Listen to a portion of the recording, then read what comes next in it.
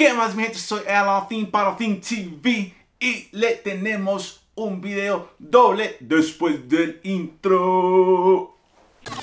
I'm an 80s baby, 1981, I was born. That's why my hustle is oh so strong. I can never go wrong with Nintendo.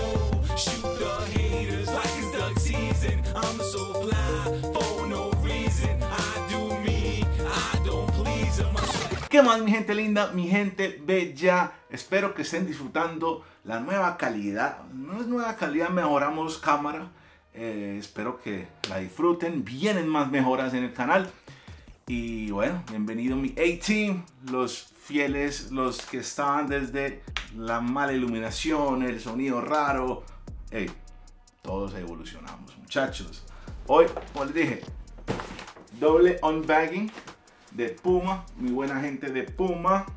Estuve por el local del centro comercial El Tesoro acá en Medellín y me llevé varias cositas. Encontré, todavía está disponible la única que había, que no me la llevé la vez pasada, la de Palm Tree Crew, que tiene una gráfica brutal.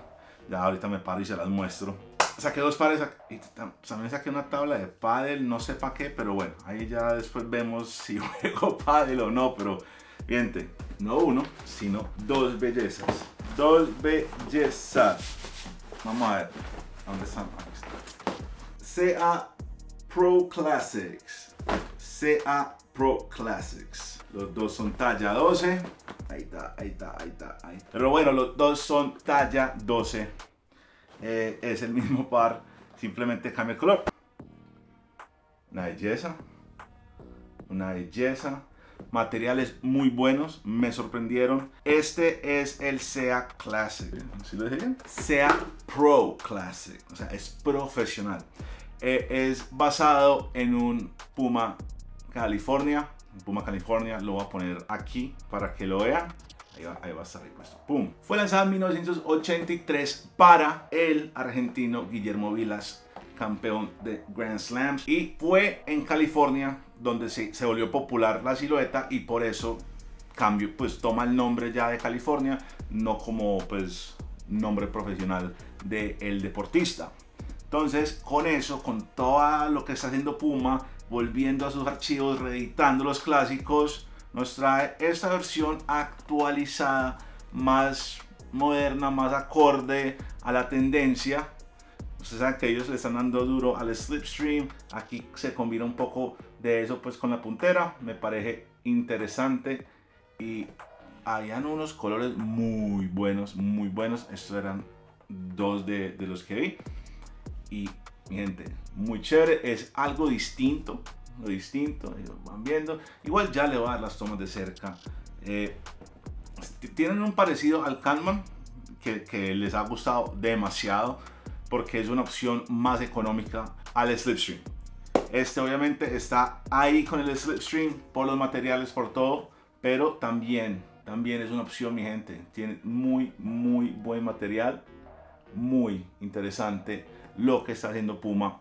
Entonces muy contento. Obviamente es un color más en tendencia, los kakis, los verde olivas. Este es más clásico, blanco y negro. No puede fallar, no puede fallar. Mi gente, entonces reeditaron un clásico para ponerlo más moderno, más urbano, a mi parecer. El California, si mal no estoy, fue el que usó. Se parece mucho a un Louis Vuitton de Supreme que salió. Yo apenas vi el lanzamiento de Louis Vuitton con Supreme. Salió ese par y yo dije, eso es un Puma, le hace falta el Form Strip y es un Puma. Ese es el California, pues para mí. Yo no sé si se ha enfilado o no, pero para mí se parece mucho al California. Y el California es una de esas siluetas clásicas que sigue vigente, obviamente, pero aquí le quisieron dar un poquito de spice, un poquito de picante a la vuelta. Y mi gente, ahí está. Entonces mi gente, muy buenas opciones en Puma. Estos son de 529, como les dije, son un poquito más económicos que, son dos precios distintos, 529 y este es 570.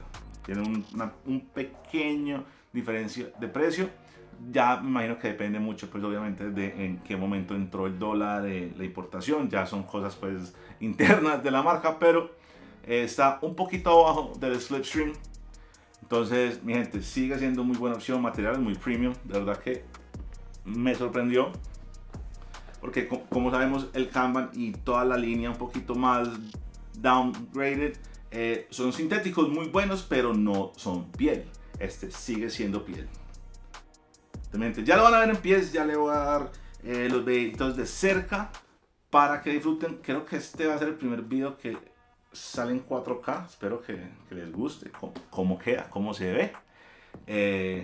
Esperemos que el contenido siga mejorando y creciendo. Y mi gente, este fue el CA Pro Classic de Puma para ustedes. Disfrútenlos. Aprovechemos todas las opciones que nos está trayendo Puma Colombia. Todos los estilos, todos los looks más casuales. Siguen trayendo Palermos muy bonitos. Sacaron unos brutales. Voy a ver si pongo la foto acá, que le tomé una foto. A unos tipo XL. Hermosos, brutales. Semosamente de dama. Y no es porque sea de dama o no, porque yo he tenido zapatos de mujer. Pero el tema es la talla. Entonces ahí sí nada que hacer. Pero mi gente, recuerden, si están suscritos, darle a la campanita y al botoncito del like para que YouTube sepa que quieres recibir notificaciones y que te gusta el contenido y compartirlo así. Si no estás suscrito, te invito a suscribirte. Somos el primer canal de habla hispana en hacer contenido de sneakers.